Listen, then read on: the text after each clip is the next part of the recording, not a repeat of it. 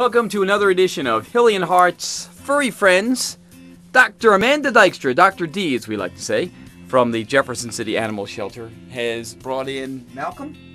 Malcolm, and notice he is in the middle. He is. Malcolm in the middle. Tell us about Malcolm. Malcolm is about 2 years old. He was released from an owner that just simply had too many cats, more cats than they could take care of. So they brought us him and 3 females at the same time.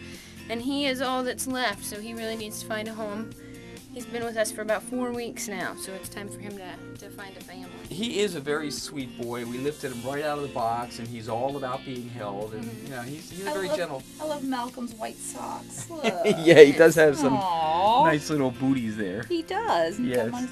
He does have very neat white markings. He's kind of a gray tabby with white markings. And because you're getting him from the shelter, how can we put this delicately? You don't have to worry that there are going to be any little Malcolm babies. Right. Okay? Right. No. So, Malcolm is done with his reproducing time. He was neutered later in life, though, you can tell. He was neutered recently. He's got that big tomcat head, but he... Oh, I didn't realize that that's a part of how that happens. Mm-hmm. Oh, yes. really? Male cats tend to have bigger heads, and so he has that tomcat head, but he will not be making Hang on a second. babies. I'm just checking here. No, Yeah, I guess we're cool. Okay. Very good. Well, learn more about Malcolm. You can of course visit the Jefferson City Animal Shelter. They're at 919 East Miller Street in Jefferson City. Give them a call, 634-6429.